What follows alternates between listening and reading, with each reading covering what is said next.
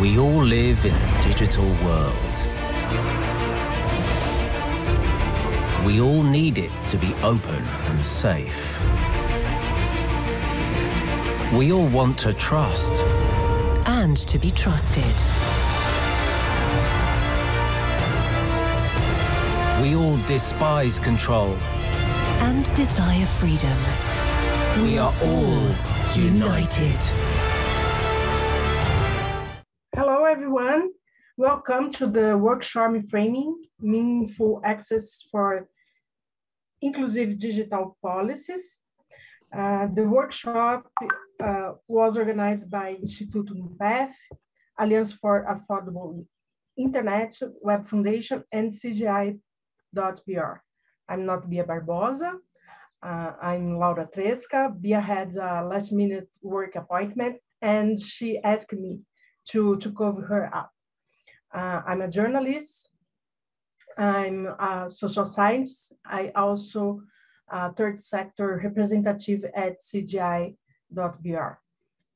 I have been working with digital inclusion for over 15 years, and I'm very glad to join you in this workshop. As online moderator, we have Luisa Mesquita from NIC.br. As a reporter, we have Juliano,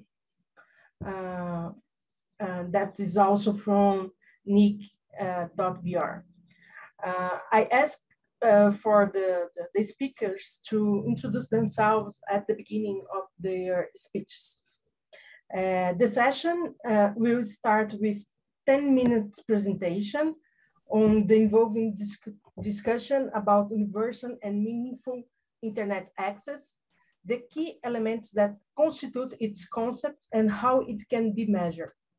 This block will be held by the representative of the Alliance for Affordable Internet, Sonia. Next, we will have 10 minutes presentation to access the set of elements which should be considered for the concept of meaningful access.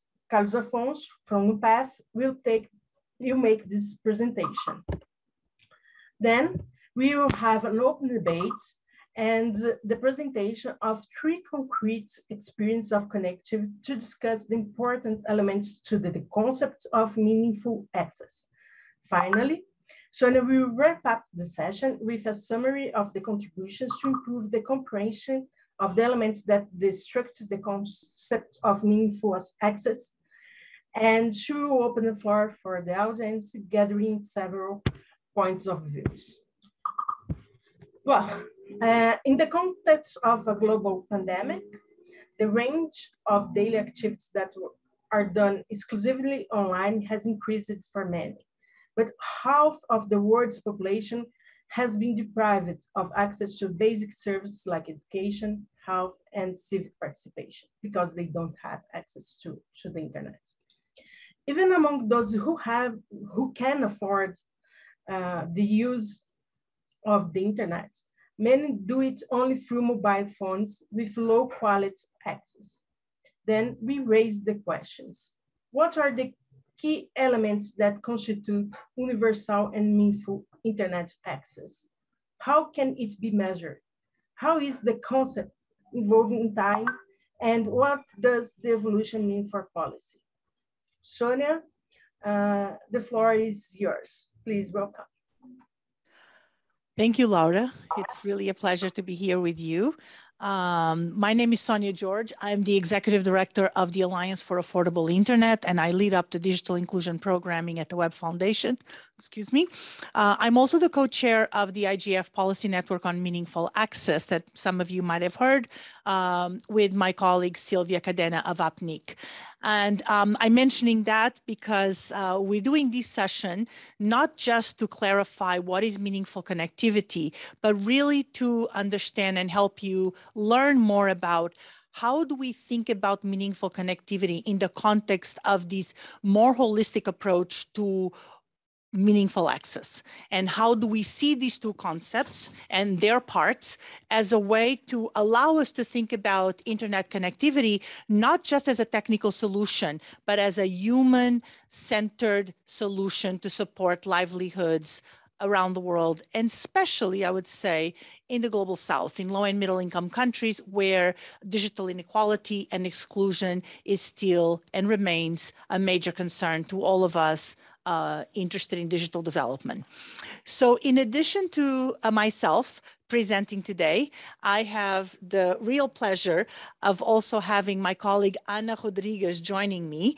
She and our colleague Teddy Woodhouse are really the masterminds behind the analysis on meaningful connectivity, and especially an upcoming report that we are going to give you a little bit of a early a kind of a soft share of some of the findings of these new research that we've done to measure meaningful connectivity around the world. So you have a very special moment here today, not just to hear from us on our thinking, but also to get a glimpse of the early findings that we are going to publish in January of next year on meaningful connectivity. And Anna will share that with you within the context of how we've developed the concept of meaningful connectivity.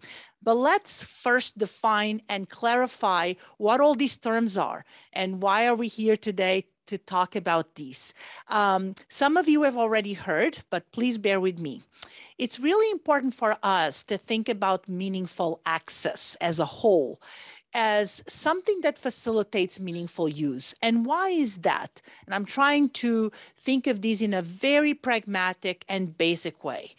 Ultimately, our goal in digital development overall is really for every human around the world to have the opportunity to engage with technology however they choose, but with the right protections, safety, and a really good connectivity that allows them to do and to make the choices that they want to make. This is really important.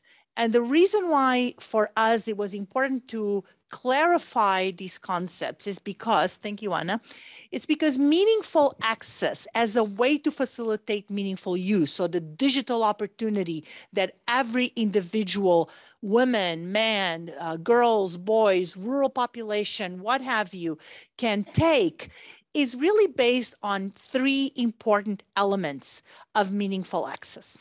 First, affordable access.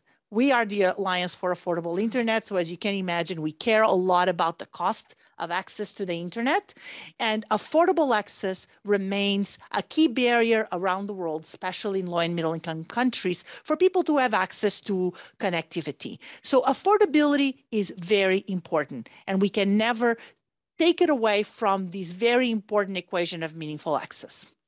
Just as important is what we call meaningful connectivity. And note that I am distinguishing the terms here, meaningful access from meaningful connectivity. Meaningful connectivity is the technical foundation that allows meaningful access to become a reality.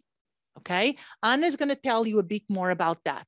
So affordable access, the cost, meaningful connectivity, the technical elements that allow us to have quality, reliable connections, and just as important, the social environment that bring the possibility together with affordable and meaningful connectivity that then allow us to take full benefit of that access, okay? And when we talk about the social environment, we talk about skills, education, content, right? Ability of having content in different languages. For some of you who just heard us speak at the main session around these issues, I'm sure you've learned a lot about multilingualism on the internet, for example, and these kinds of issues that are absolutely critical to make sure that the construct, this concept of meaningful access, is in fact meaningful to every individual on Earth,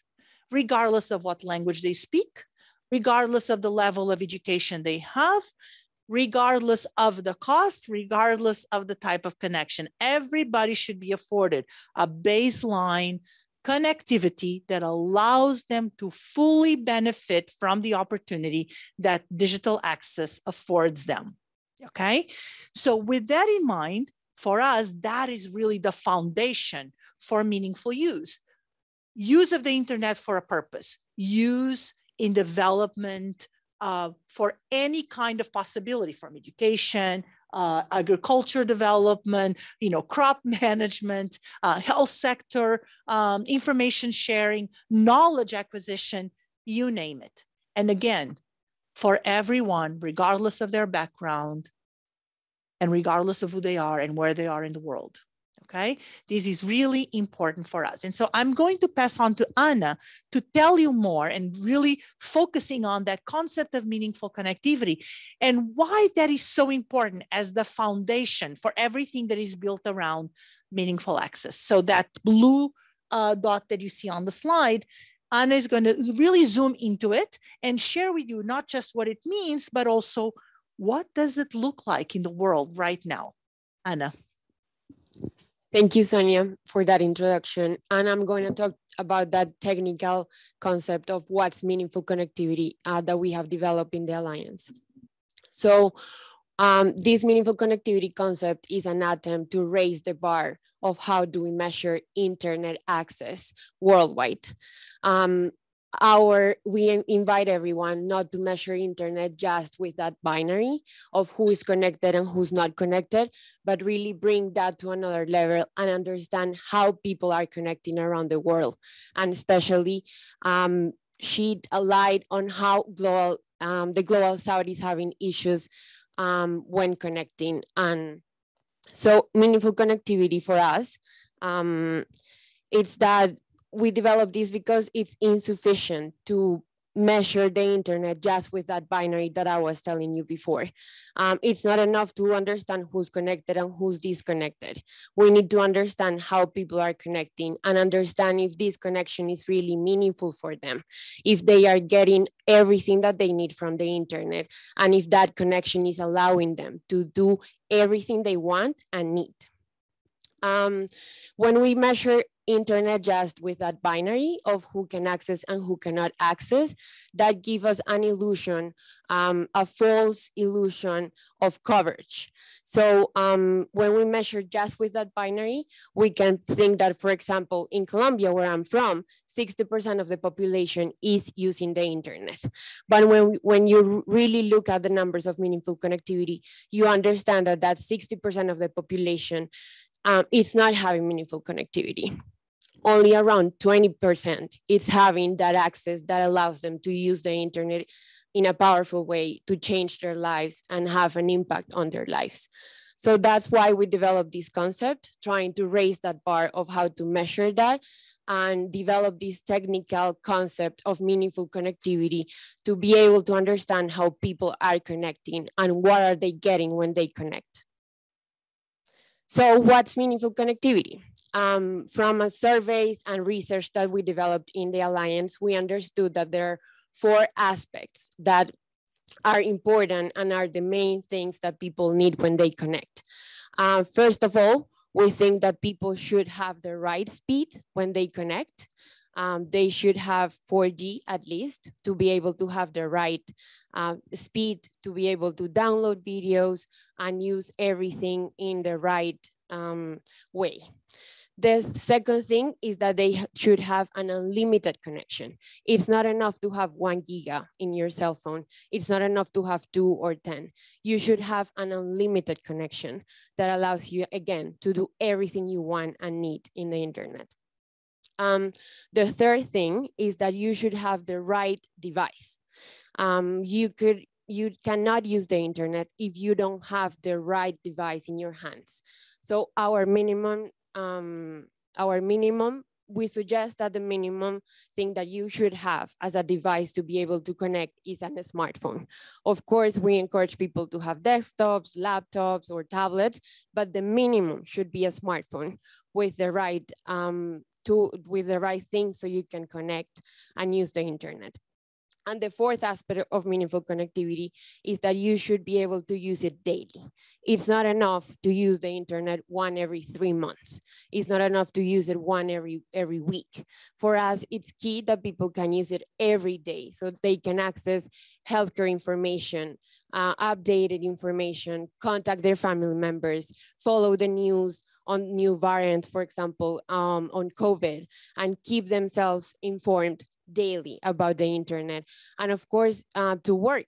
I mean, if we cannot access the internet daily, some of us won't be able to work or connect to different conferences, Zoom calls. So we encourage people to use internet daily, and that should be the minimum. So what's meaningful connectivity? Someone has meaningful connectivity when they can access the internet daily through an unlimited connection, the right speed, and with a device that allows them to connect to the internet. So these are the dimensions that I have been telling you before. Having the appropriate device and a smartphone, connecting with the right speed, minimum 4G, with enough data, unlimited data, and using it daily. So as Sonia said, we have been developing this concept from a couple of years ago, but now we have done a new research with surveys in different countries in the Global South. With my colleague Teddy Woodhouse, we have been developing these, and we want to share with you some numbers here. And just like a soft launch and sharing with you some numbers. The report will come on January, but we wanted really to share with you these numbers. So here you can see that we measured these in 9 countries. You can see that the percentage of users, it's high for some of them. For example, in Colombia, it's nearly 60%. But then when you see the meaningful connectivity number and how many individuals in that country are connecting through a meaningful connectivity, you see that that number goes really down. And most of the countries, the gap between the internet users and the ones with meaningful connectivity is huge. And the gap there is what we need to close and connect people not only with an internet that they can access every 3 months, but really through a meaningful connection. We measure, these are the different milestones of meaningful connectivity. And here you can see that we have identified with this new research that the main bottlenecks are insufficient data and the right speed. People are not getting unlimited data and they are not getting the right speed to be able to connect meaningfully.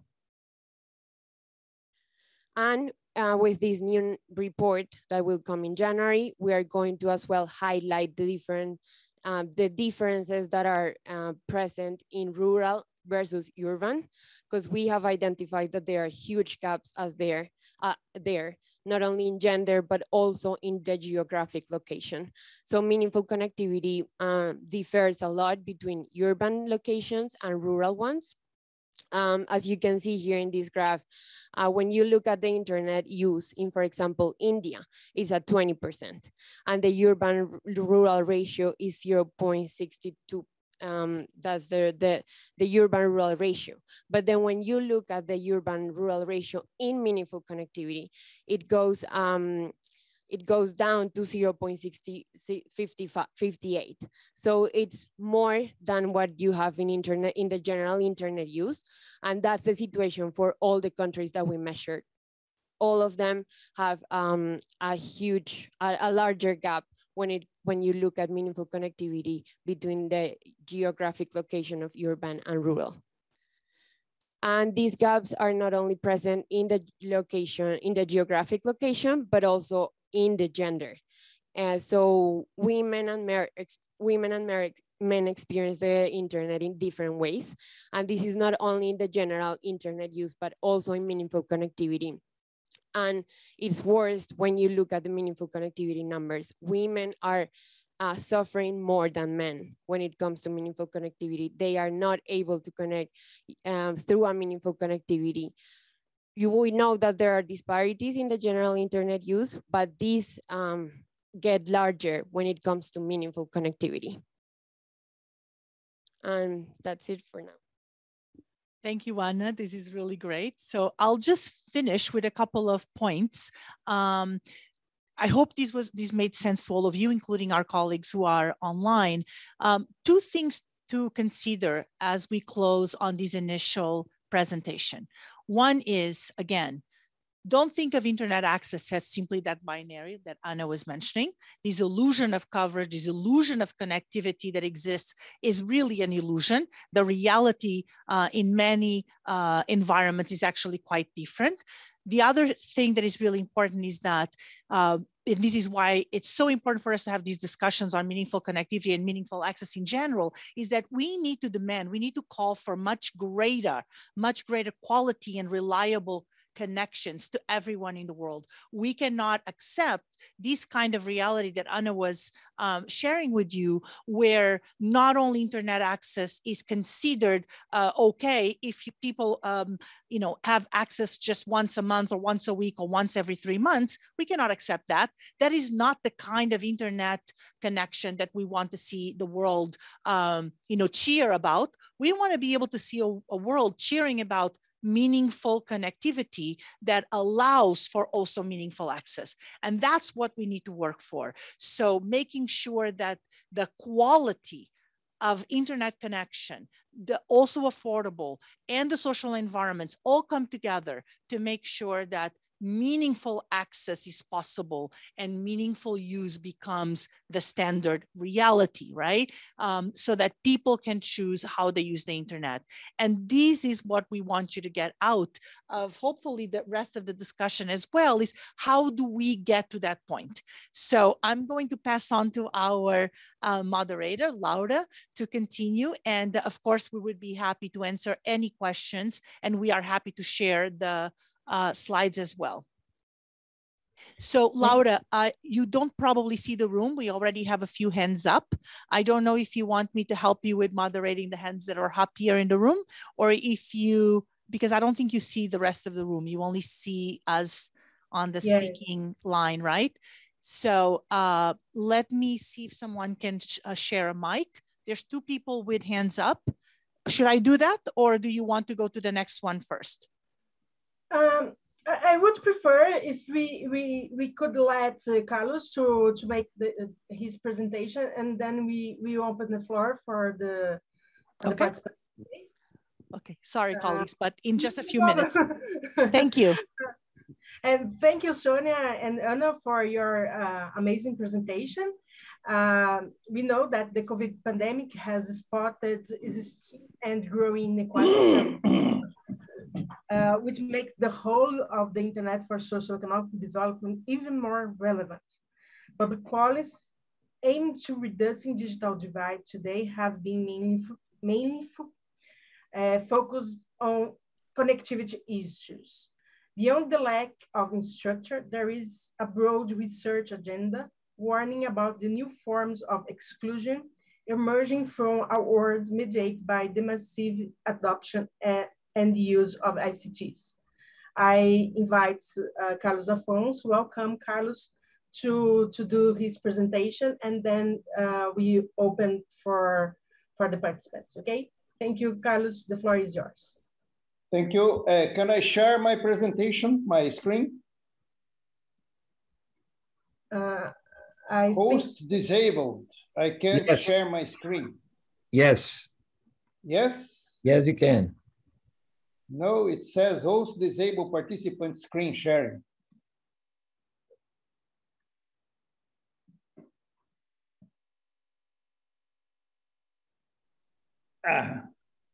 Okay, now share. Can you see it? Yes, we can. Hello? Yes, we can. Thank you. Okay, let's go. Well, first of all, thank you for the excellent presentations which mention or refer to things that I will try to comment on, but that are very well covered in the previous presentations.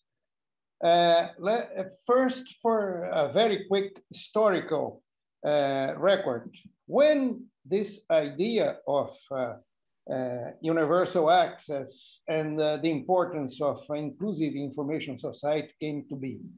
First, there was a governmental track deriving from an ITU resolution in 1998, proposing that the UN lead a summit for the information society, and the civil society track, which is the people that are here from NGOs, from civil society organizations. Remember the CRIS campaign, Communication Rights in the Information Society, in 2001 started, which derived from the McBride Commission, UNESCO New World Information and Communication Order, and they started to build a concept of communication rights in the information society from there.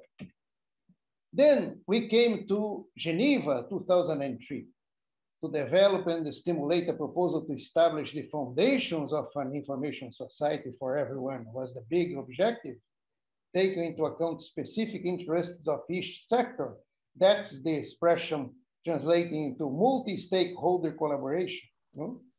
And the mission in the first phase was to elaborate a concept of internet governance, which we did through the creation, the work of the working group on internet governance.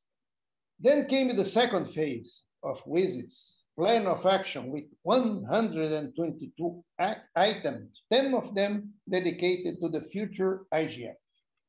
Policies to stimulate universal access, again, relevance of idioms and cultures, which is exactly related to our concepts of meaningful access, no?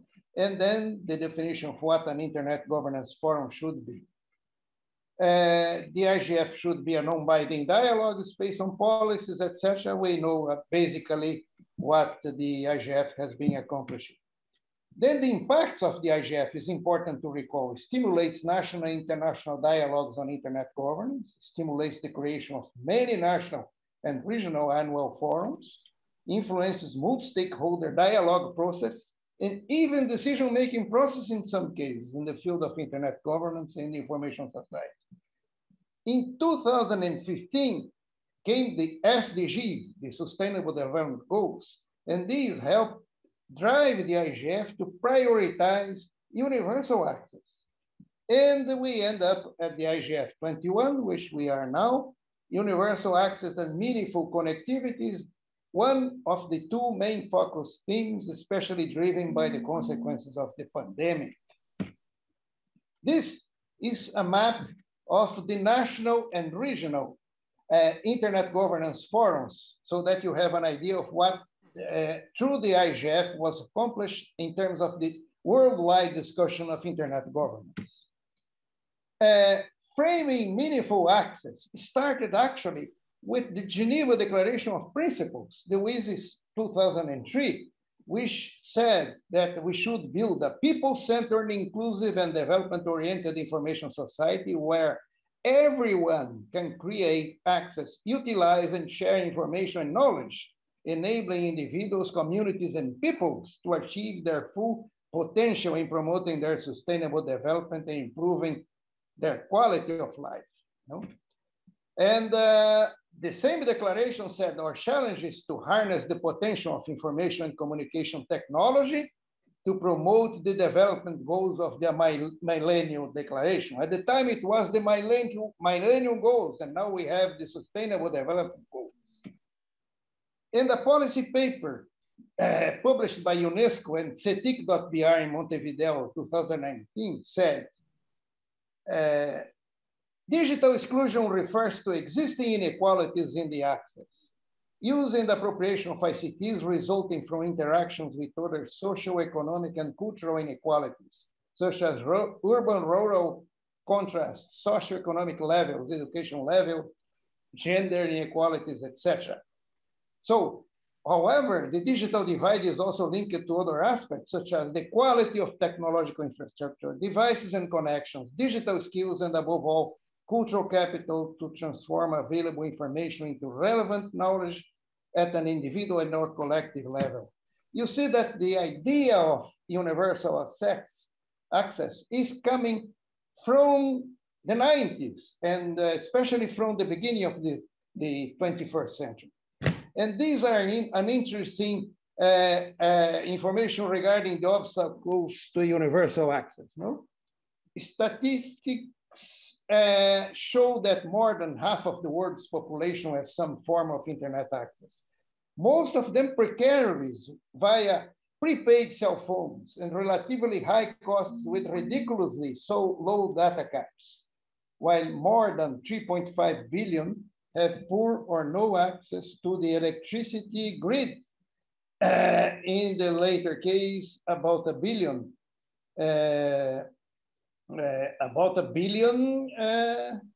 as found by the IEEE Village Program. And 20% of homes in the world are still without electricity.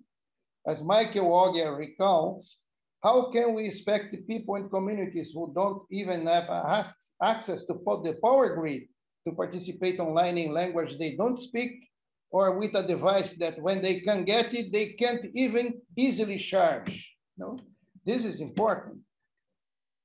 A characterization of meaningful connectivity is sought so that parameters can be quantified, that is based on evidence of relevance by the users themselves, that is universal for all genders, socioeconomic positions, and ethnicities, and that is open, unrestricted, without data caps or walled gardens. Universal access assumes sufficient speed for contemporary internet multimedia standards, sufficient functionality on the user's device for creation and interaction, without data caps and with quality compatible with everyday needs. Which are these needs? Distance learning, teleworking, teleconsultations, unrestricted use of e-government services, and of course, entertainment, which is important. We are humans. No? Universalizing access without data caps and with permanent connectivity in all households is a challenge that very few countries have managed to overcome, even the most advanced ones. And households here must be understood depending on the social settings that we are in. A community in a rural areas has a different need than households in an urban area, and the setting, the geographic organization, etc. It can be said that almost no national broadband plan, no matter how sophisticated and well-planned, has effectively managed to universalize permanent fixed internet of a quality compatible with today's multimedia internet in all households, in all homes. Even mobile internet via 3G or 4G still has dark areas, even in advanced economies. Many initiatives to circumvent or mitigate the connectivity challenge are mainly carried out by local organizations, the many versions of community networks, with or without support, usually with the indifference of local governments. These community networks generally have precarious alternatives for accessing the internet. In some cases, they function as local networks with access to a small local server with pre-recorded content that is updated periodically when possible. In most municipalities, remote communities are beyond the reach or interest of local provider when they exist. And there remains the alternative of contracting a satellite link, expensive with ridiculous data caps and long latency for many applications, in addition to a security risk. Sharing a public IP via CGNAT. No, it's the same IP shared with many communities, many users. Low orbit satellite alternatives are usually not available to reduce latency. No? Typically, there is no strategic plan to make fiber backbones reach all municipalities. In general, this is left to the market, resulting in the deepening of inequality of access. How to provide solutions to the challenge of lack of access to devices, computers, tablets, smartphones, to properly use the internet is a question. No country universalizes 4G or the new phase, 5G, the new is fashionable now, no? Without a future-proof universal fiber network. Mitigate meaningful access in addition to widespread connectivity at reasonable cost and quality in all homes, encompasses all public and private structures and facilities, especially schools, health facilities, and government services at all levels. It's not enough to be connected. It's crucial to remain connected with the quality compatible with the reality of today's multimedia internet. So this is all these questions and issues brought the IGF to organize the policy network on meaningful access, as you know, which is to pursue the dialogue on advancing universal access. The IGF created the PNMA, preferred term over meaningful connectivity, because it encompasses all layers of the network and all modalities of use and applications. It's with this holistic view that access to the network is considered a decisive element for achieving the 17 SDGs. Access to infrastructure is critical, but if this access is not inclusive, useful, sustainable, and accessible, and linked to the development of capacities and the provision of content that make them viable, it will not achieve this relevance. The IGF will support the network through co-facilitators of the multi-stakeholder advisory group and will encourage the participation of experts. The network will work along the existing IGF-related initiatives, such as dynamic coalitions, best practice forums, youth engagement, etc. This is all to, at the end, to stimulate all of you to try and participate in the ongoing policy network on meaningful access created by the IGF. Thank you. Thank you, Carlos, to share with us all your knowledge. It's a pleasure. Considering this is a round table, I will open for 4 interventions and comments from Sonia and Carlos. And then after, I will ask for Adriana and Roberta and myself to share with you our concrete experience for the debate. We have a question in the chat for Sonia and Anna. They are asking, Joseph No is asking, what is the economic dimension of meaningful connectivity? Sonia, you said there are some people in the room that would like to make comments or questions. Please invite them to make their interventions. Thank you. Can you hear me? Okay, great. So Anna and I can answer the first question. And then there's others here, Laura, that have questions, so I can take them as well, if that's okay. Let's start, if that's okay with you, can we start with the ones that had their hands up earlier so I don't forget? There were 2 people, and then we'll go to Joseph's question, and there's a few others. It was that gentleman back there, and wait, there was a lady here. I think you next. Okay. I think you should be able to hear, Laura. Go ahead. Okay, my name is Ucha, for record, from Georgia, and working for the community networks and some related directions. My question is actually related to the presentation and to the data. Thanks for this interesting information, and good luck with this. It looks very interesting and very important. First of all, what's the source of the data? Next question related, do you have the information about the Eastern Europe and some other, maybe the European countries, maybe about Canada and some other developed countries, because drivers of the selection are quite interesting. And my last question, it's enough. Okay, too many people, so. Thank you. Thank you. Thank you. And then the lady, was there anybody else had their hand there? No. Yes, Nima. Okay. Go ahead. Thank you, Sonia.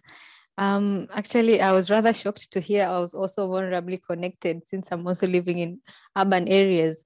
So speaking of meaningful connectivity, and as the report shows that we are not yet there, and it's a long way to go. So I wanted to know and have you as affordable, A for AI, what do you have in terms of plans or entry point on how you're going to start so as we can reach to meaningful connectivity? Because we are seeing that the right devices maybe we cannot have everyone in the world to have the right devices or get online whenever they want and have unlimited internet. So what do you have an entry point, or do you want to work with organizations that are already doing something on the ground to ensure that you are arriving at the goal of meaningful connectivity that you have in the future? Thank you. Great, thank you. And then Nima, and then we'll start answering all of them. Thank you. I was very much interested with the gaps that you showed in terms of the number of internet users versus meaningful. And something that's happening quite a lot, for example, in Tanzania, we are reporting that we have about close to 30 million people using the internet. But I always ask myself, is it 30 million people or is it 30 million gadgets?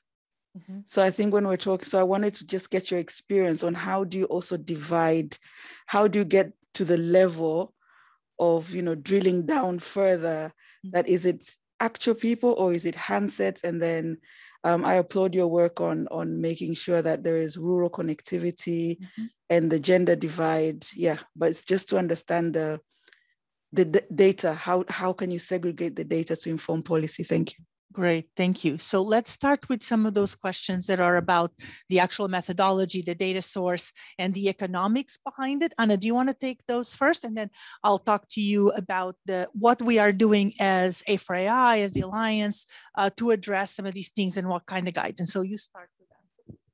Richard, thank you for your question. In terms of the sources of the data, for the internet users, we use ITU. And then for the meaningful connectivity figures, we have done ourselves surveys in the 9 countries that we are reporting,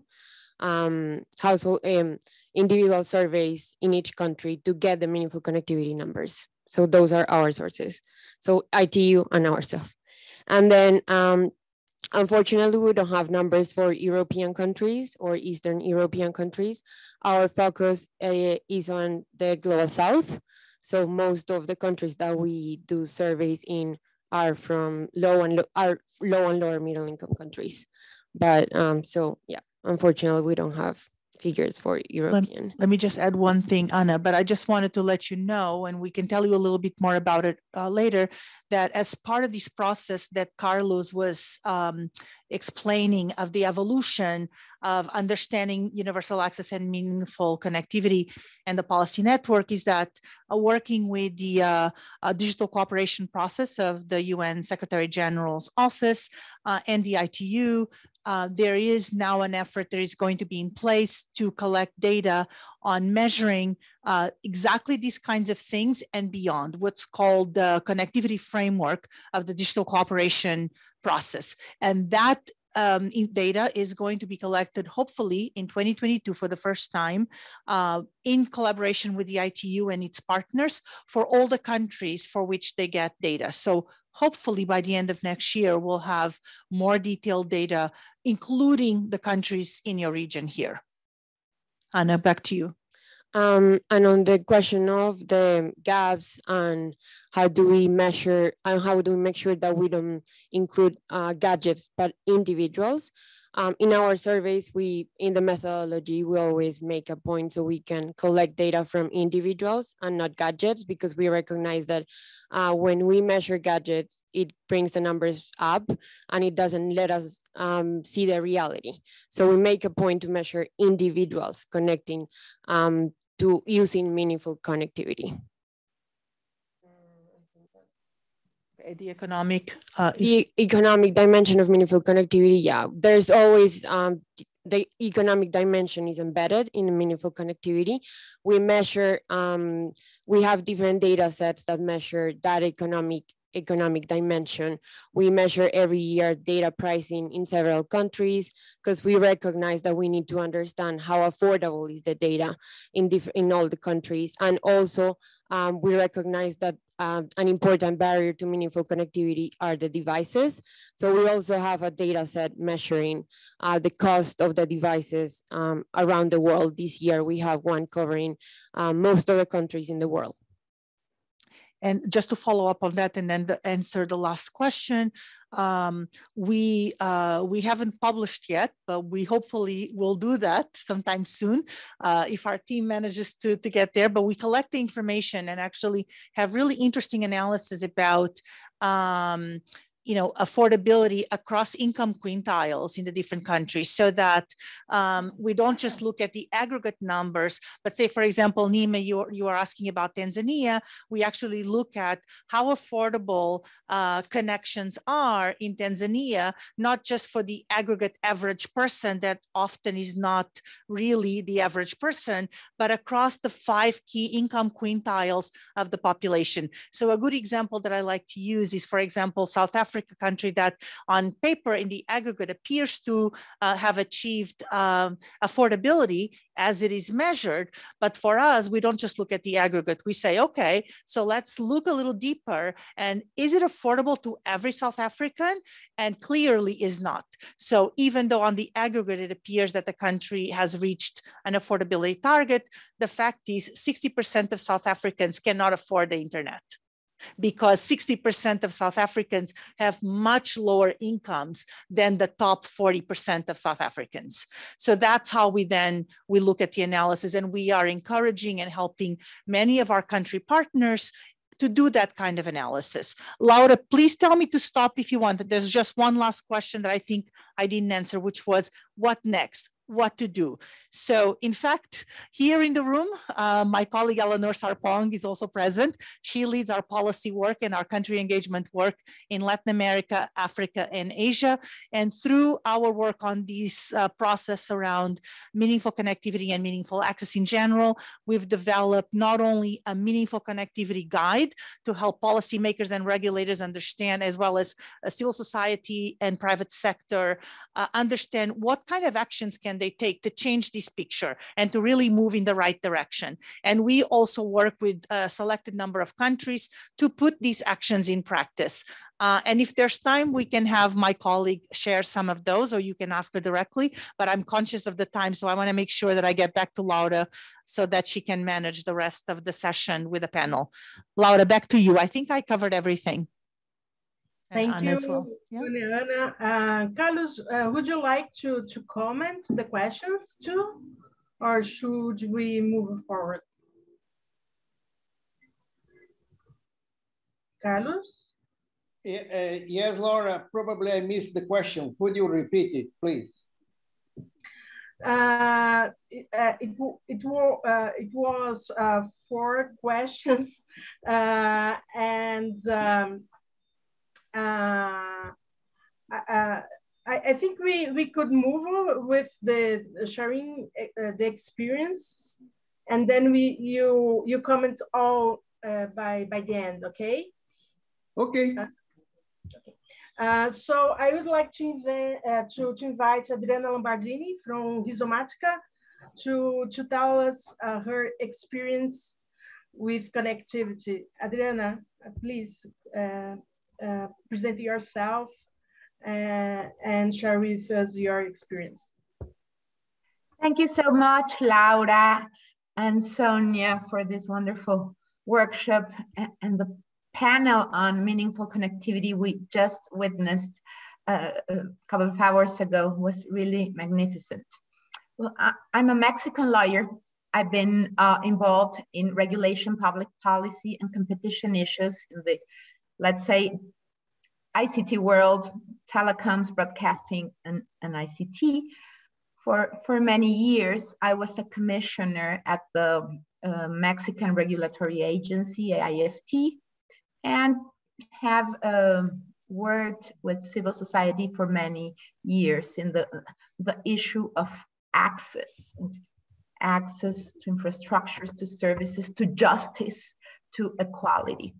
And now collaborating with Rhizomatica and APC, and founded Conectadas, an NGO for that is fighting for gender equality in the ICT ecosystem. And so for me, the past 3 years have been a wonderful look and working also bottom up on all these concepts that I'm so glad are being revisited, reframed, and by A4AI and the whole community. And when we get into the communities, when we visit the rural areas, we can then see and feel and touch what this meaningfulness would look like at the local level. And in that sense, I agree with Jane Coffin and Carlos Rey, where you see that we also have to listen to what meaningful connectivity would be for a community. And it might be very different. The one in the Amazonia, in Brazil, Mexico, someone voice, other ones intranet, other ones, of course, mobile broadband, others need and want a broadcast radio, and some of them want all, and they want to produce content and their stories, their language, and use this technology to preserve their territories, identity, culture, and also to access, of course, information and health services. So in research program, and we have worked in Brazil, in Mexico, in Ecuador, both in the policy level, supporting community networks as a good alternative to market failures. So where the state or the market have not been able to provide affordable, meaningful, and I would say sustainable connectivity, because we also see sometimes in rural areas, these cemeteries of satellite dishes and towers that could not keep operating even with state subsidies.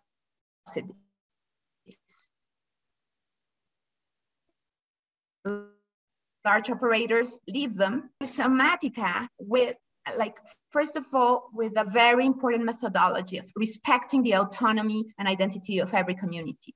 It has been working with them, but they lead to see first what they dream of, what they want, what kind of services, infrastructures, and content. Then we map. So that's where you can sense, okay, if we want this meaningful use, what meaningful inputs do we need? What do we have in the area? Do we have some kind of backhaul, some kind of fiber?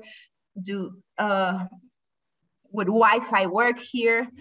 How are we going to get a backhaul of 400 kilometers across the river in the Amazonia, etc.? In the case of Mexico, because it's also led a very disruptive and revolutionary support for community networks. The people of Oaxaca were able to become a licensee of a mobile network, initially a 2G network. So they have like 21 sites, base stations, connecting 64 villages across the mountains of Oaxaca. They have applied now they got spectrum in the 800 megahertz band. It's not enough. They only got like 5 megs. So now they are applying for at least 10 megahertz so they can pass for them. That's what's triggered the possibility of local villages with very low incomes to deploy their own infrastructures. The technology is there, more affordable prices when we have both unlicensed spectrum or not.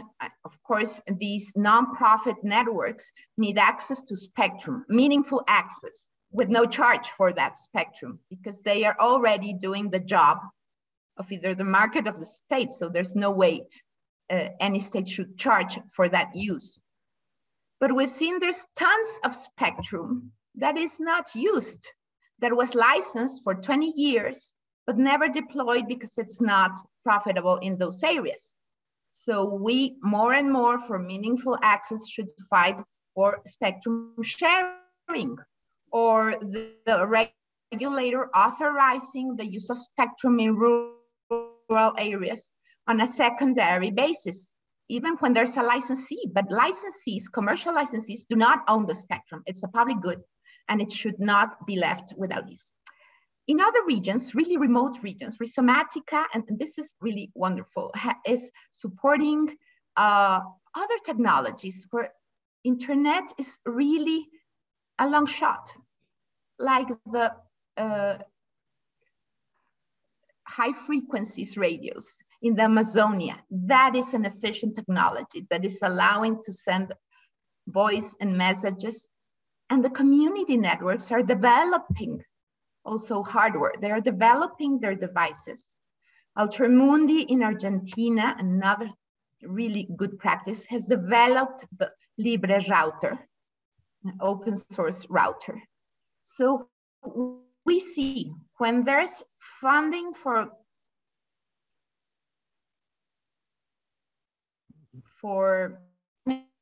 Adriana, we are losing you. I just want you to know that we are capacity building. When there's a universal service funds. Oh, okay. Yeah, I think your connection is getting a little bit difficult. We also have to look bottom up. Okay, I've shut down my camera, hoping that will help. Perfect, that should help a little. Can you hear me now? Yes, go ahead. You see, we don't always have, even in the big cities, we don't have a really robust connectivity sometimes. You don't have meaningful connectivity, so you mean? Whether it is, yes, we don't, not on a continued basis. Absolutely. No, high latency, low speeds. So it is important that we start mapping at the local level what meaningful inputs we need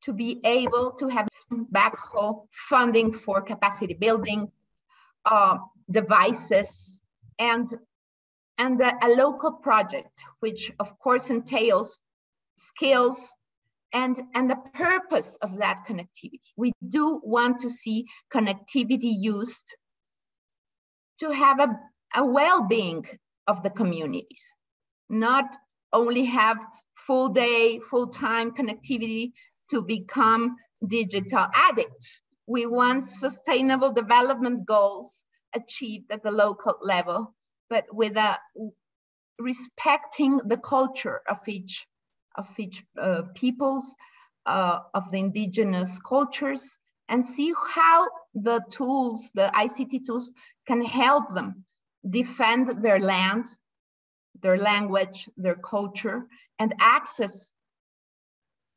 fundamental rights like education and healthcare. And so it's proven that this mobile network in Oaxaca and this mesh networks in Argentina and this HF radios in the Amazonia are proving sustainable.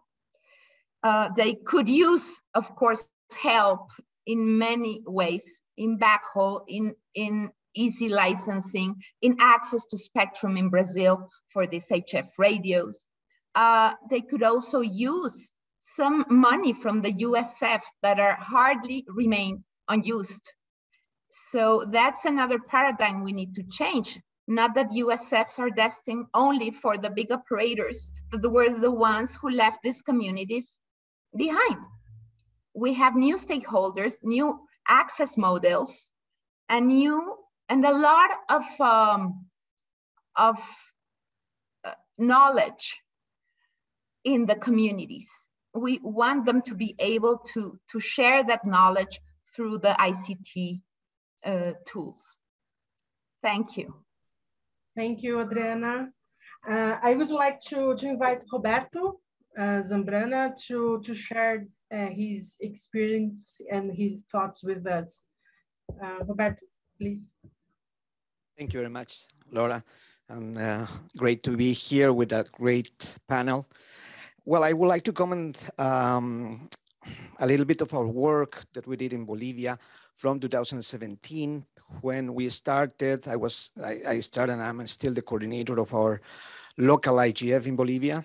So from that year, 2017, until now, we just recently have our IGF, the fourth IGF, back in November. The main issue, and it was continuing to be faced, is universal access. And that's why when in 2020, I was appointed to be a MAC member now in my second year. We found a common agenda with several colleagues coming from particular countries in the global south. And we found that universal access was something that we needed to face immediately. So we started to work in a proposal of a BPF. Carlos Afonso mentioned something about it. And we started to look for different documents we had to research because we needed to actually justify the new proposal BPF. And we had three important documents that we went through. One was the report of the ITU, which it was the 2019 report about connectivity. And there was a shocking information there. And you may know about it, perhaps you don't, but most of the territory, we're talking about maybe 90%, is already covered with at least 3.5 or 4G mobile infrastructure. So it's shocking to know and analyze why we're only connecting half of the population. And of course, one of the main things is because of the price, because of the affordability of the service. And Sonia and Anna already mentioned that. The second document, and I'm mentioning Sonia because the other document was a report that Alliance for Affordable Internet published those days. And again, confirming this kind of figures and confirming the situation in our region.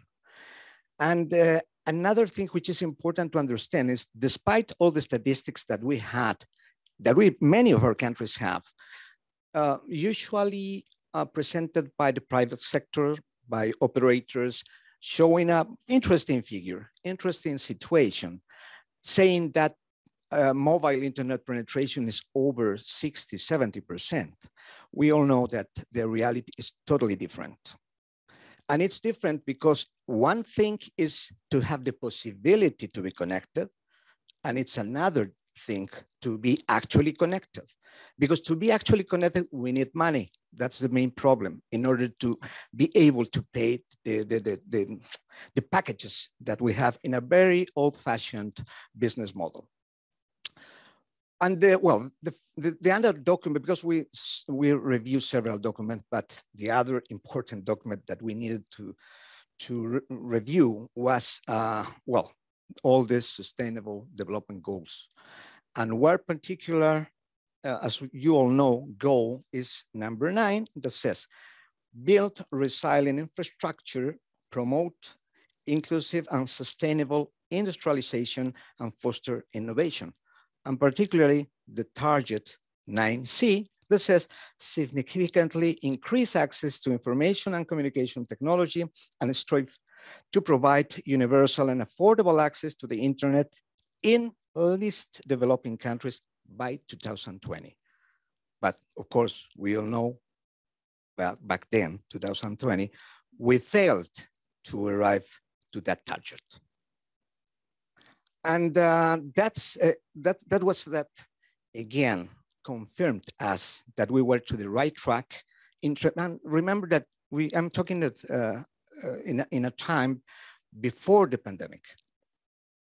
So when we finally agreed to present it, and we decided to do a main session on last IGF, etc., we realized that it was important because the Secretary General, as you all know, also in parallel convened the high-level panel. They presented in 2019 the report.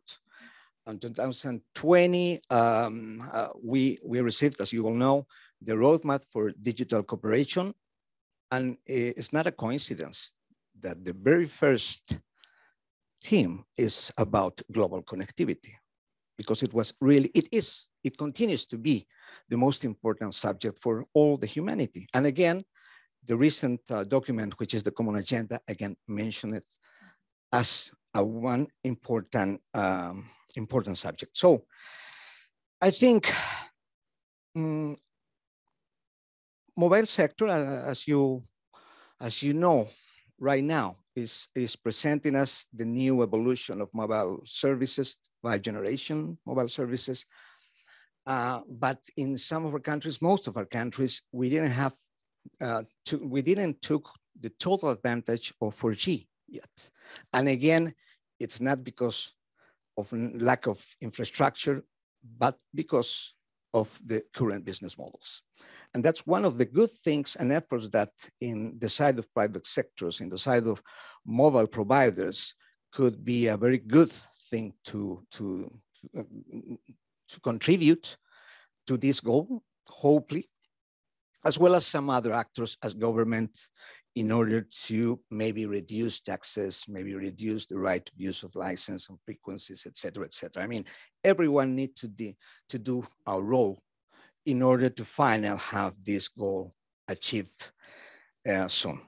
So I think I'm going to stay there, hopefully to listen to some questions. Thank you. Thank you, Roberto. I want to jump in the conversation too and share with you my experience. A couple of years ago, I had the opportunity to install a local network in an indigenous village of Yanomami people. It was in the middle of the Amazon rainforest. There is no connection at all, even with satellites. The closest city, it was 5 hours boat ride. All indigenous people had cell phones. Why do they had cell phones with no connection? They used to buy memory cards with movies or music, and they used to exchange the memory cards between them. So the devices were a multimedia player. What we have done in that community, we installed a VoIP app called Elastic, and they finally could use their phones for the first time to receive a call. And why do they need to receive a call? Sometimes they were in the middle of the village and they need to walk to the river bank just to call someone to tell, oh, the food is ready or the meeting is starting. And now with that local network, they could call them by the phone. From this experience, what I learned as meaningful access is that devices are not enough for a meaningful access. I also had another experience of installing a community network in the Amazon region in a riverside community. I consider it my most challenging and at the same time the most successful experience. It was a Montanha Mangabao community in Tapajós River. It was challenging because it was in the middle of the forest again, but in that context we have mountains. That is difficult for internet infrastructure. And in this case, there was a satellite connection, and without then how to set up a mesh network. I consider it my most successful experience because we were able to put fire on that people. I mean, they extended the network with new nodes in an autonomous way.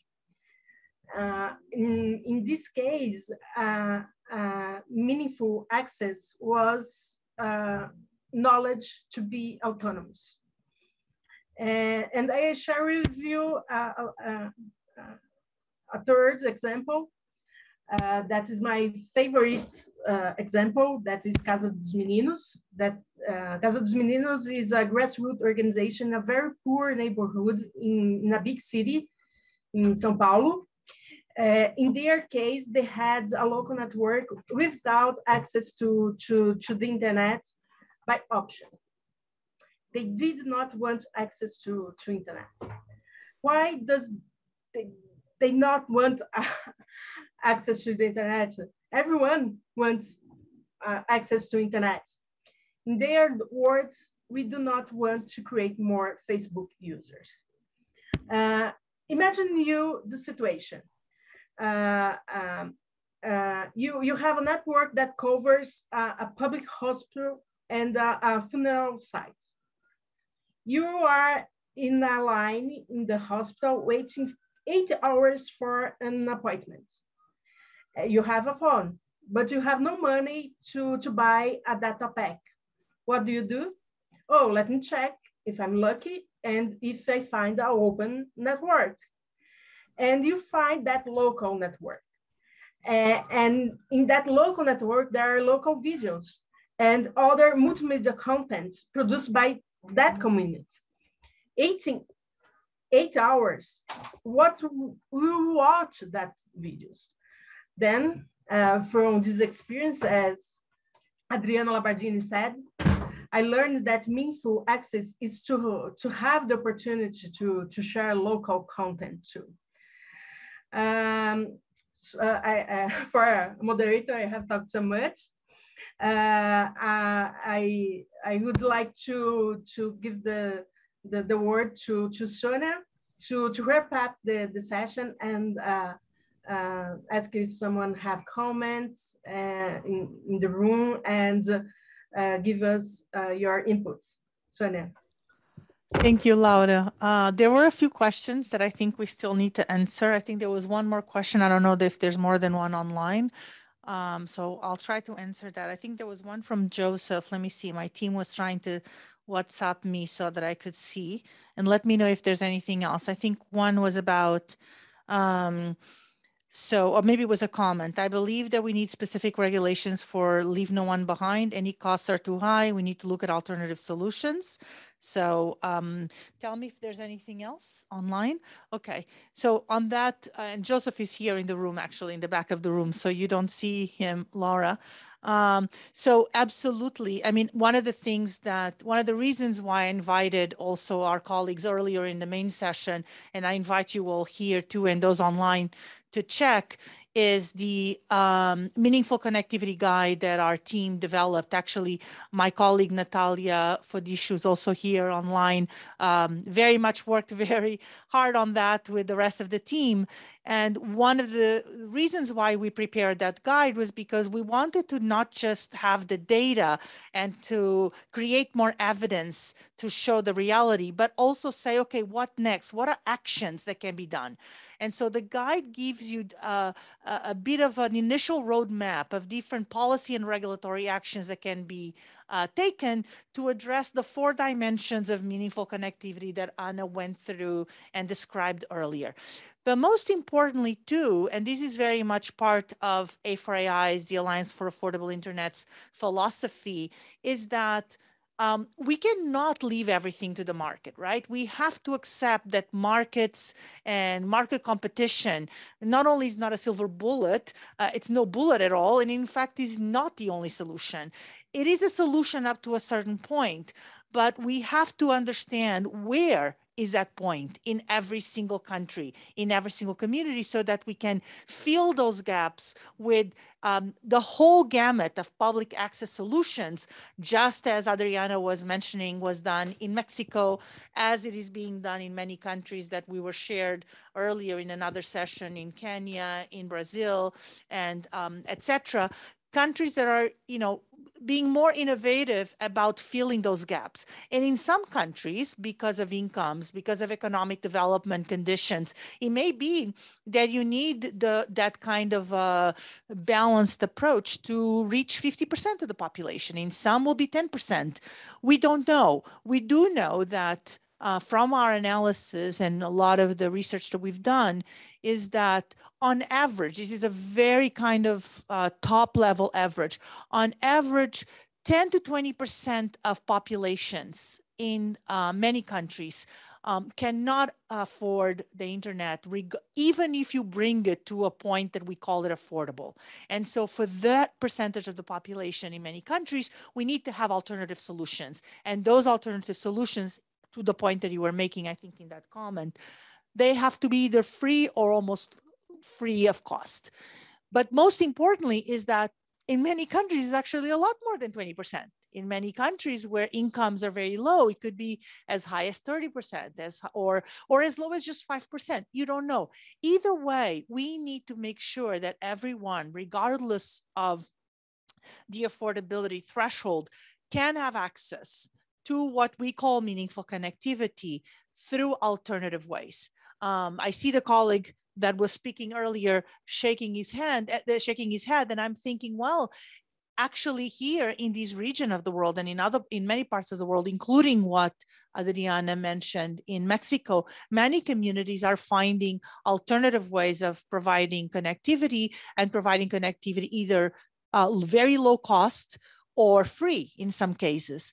And there is a reason for public interest and public policy to address those.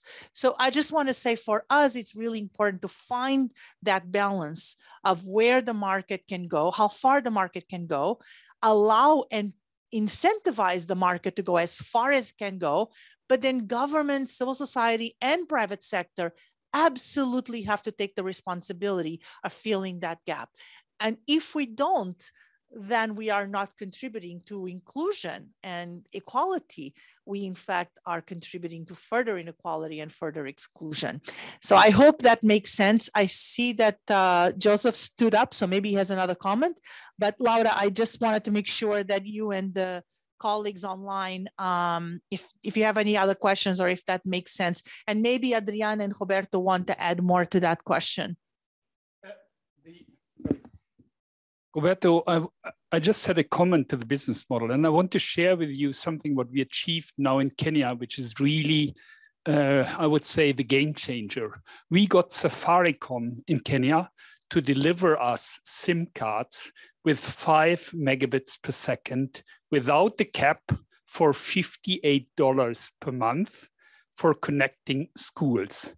And that, to my mind, is really the first time that we got a telecom operator to change the business model to help us in connecting the 45 schools, which we connected in the last 2 months.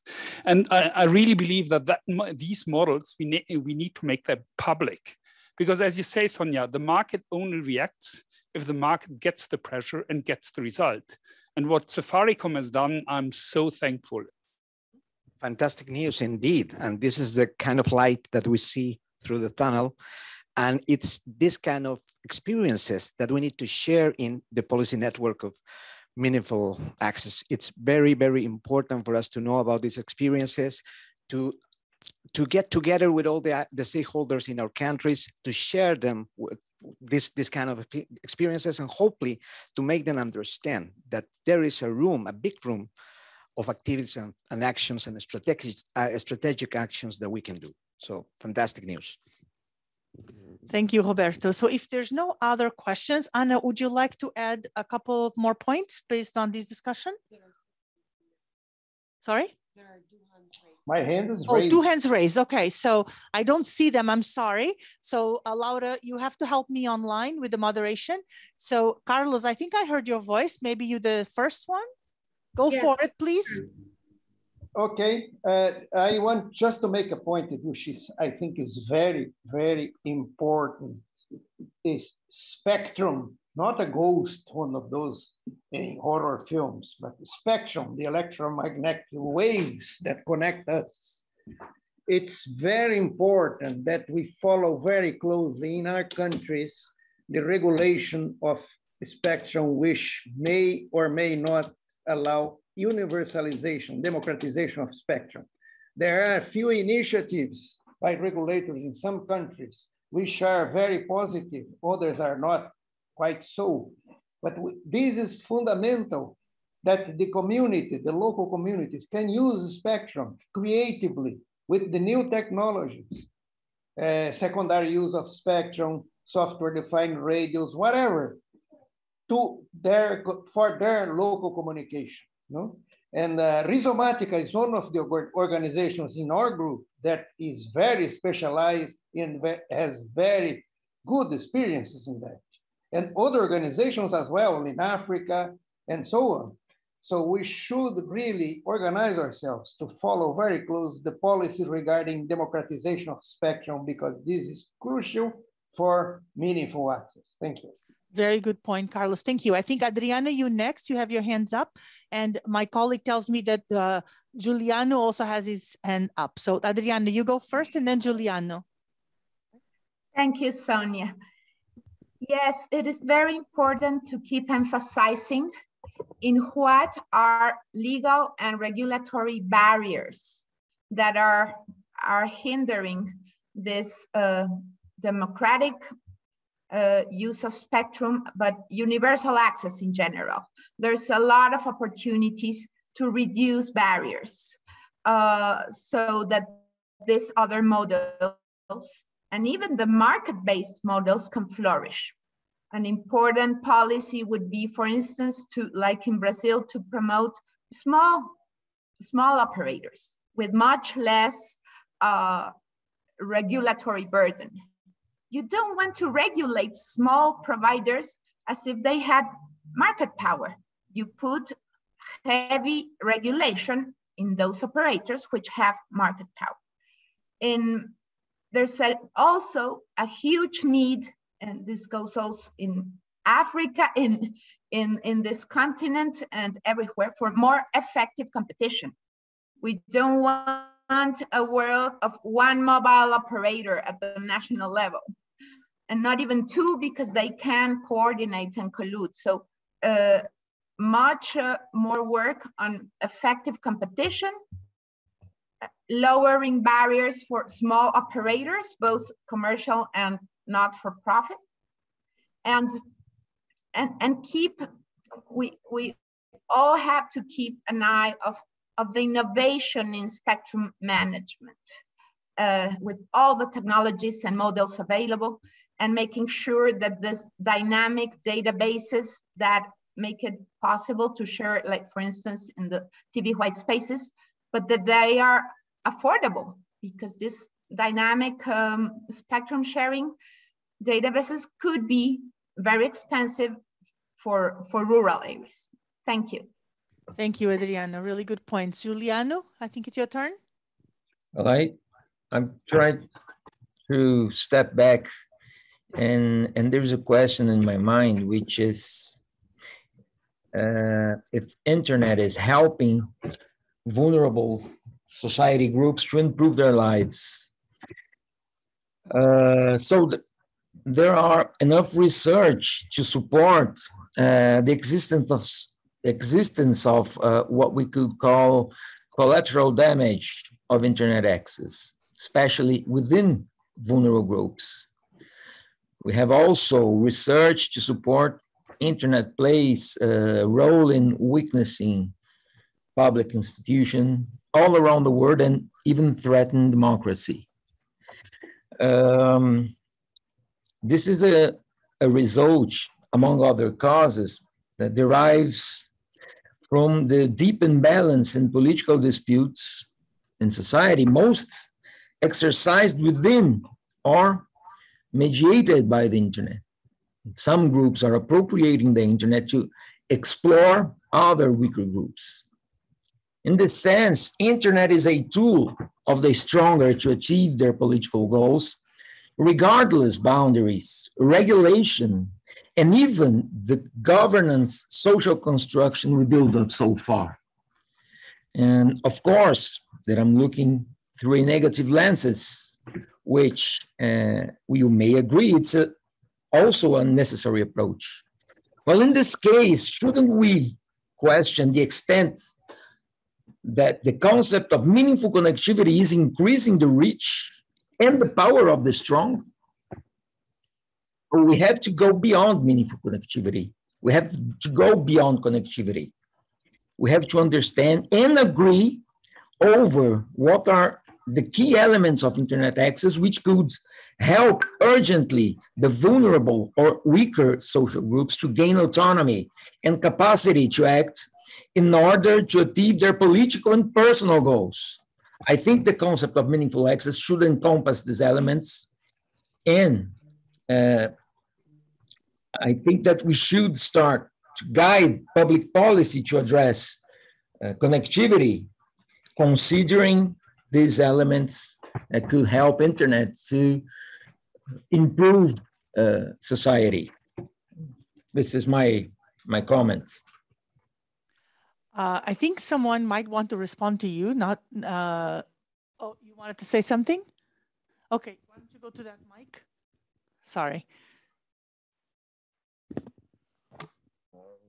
Maybe can add something about also the framework, legal framework. By our constitution, meaningful access to the internet is a human right. So I think it's the beginning of the whole story. I agree with our colleagues from different countries. We have European regulation. We don't care actually about the radio frequencies because it's free. I'm talking about 2.5 and 5.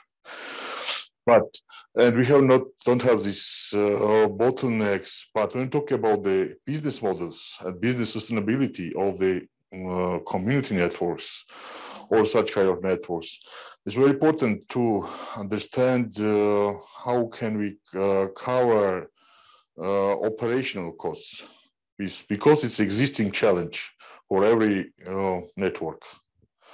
That's my very small expression about. Thank you. Thank you. Adriana, I don't know if you want to address that. It reminded me of many things that I heard you say in the past. So about sustainability of community networks.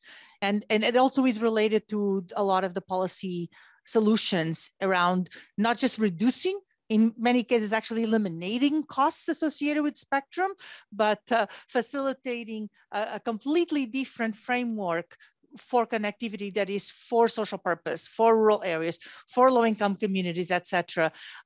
We're running out of time, and I'm supposed to, as Laura just reminded me earlier, to have a quick summary, and we have exactly 2 minutes and 26 seconds to do that. So first of all, thank you to those of you who participated in the session today. Thank you to Ana, to Roberto here in person. Thank you to Laura, Carlos, Giuliano, Luisa, everybody that has made this possible, including my colleague Natalia, coordinating everything. Thank you, Adriana, for joining from Mexico. I hope it was useful. We invite you to look at a lot of the information that is being published that we have on our website, and then many of the organizations that you heard here speak are also sharing. So maybe my team also shared some on the chat. Feel free to reach out to us anytime. I wanted to say as a closing remark, hearing some of your questions, having spoken to so many people here at IGF, first, I'm really pleased to have had the opportunity, and thank you, Roberto, and to your colleague Karim and Carlos and others for bringing me to this policy network. I'm really pleased that we are thinking about this in a new way. I'm also very pleased that we are using this momentum in a way that is unique. You know, for many years, as Carlos pointed out, and you made me feel very old, Carlos, just so you know. He kept looking at the history, and when all of the discussions on universal access started, and to me, it's like, well, that means I've been doing these for close to 30 years. That's not a good sign, because that means we didn't make as much progress as we thought in 30 years. We did make some progress, but there's many more demands. There's many more things. Technology and innovation have evolved in completely new ways, right? I was telling some of my team that just about 25 years ago, I was timing my ability to go transfer files at night at midnight on a dial-up connection to send my work back to the office, to my colleagues. And this was just 25 years ago. We live in a very different world, and that also comes with very different responsibilities and duties. And so what I always like to remind myself and others is that as digital citizens, as citizens of a digital society, we have rights. We must demand for better and for the right quality of connectivity, but we also have a duty as citizens. And that duty, it's both in terms of how do we use, how do we share, can we be safe, do we know how to use privacy, do we have the skills, the digital skills to allow us to be really strong digital citizens? And if we don't, we need to work at that. And we need to help the next person next to us to do the same. And I think this collective responsibility of not only making sure that we can bring better and more connectivity to the world also comes with a personal and collective responsibility is really important. So I want to leave you with that meaningful connectivity and meaningful access in general comes with that collective responsibility, and we all have a role to play. We as the Alliance for Affordable Internet, the MAG here at IGF, all of you present here, we all have a role to play as private sector, civil society, governments, foundations, do it. And if you don't know what to do, I can tell you that our Meaningful Connectivity Guide has some good ideas for you. So take a look at it. And if you want to know more, ask anyone from our team. There's many of us here. And thank you again. Thank you to the colleagues at NIC as well for organizing, for pulling it all together. Laura, Luisa, Giuliano, thank you, thank you, thank you. From Katowice, we say goodbye to you and thank you for everything. Bye-bye.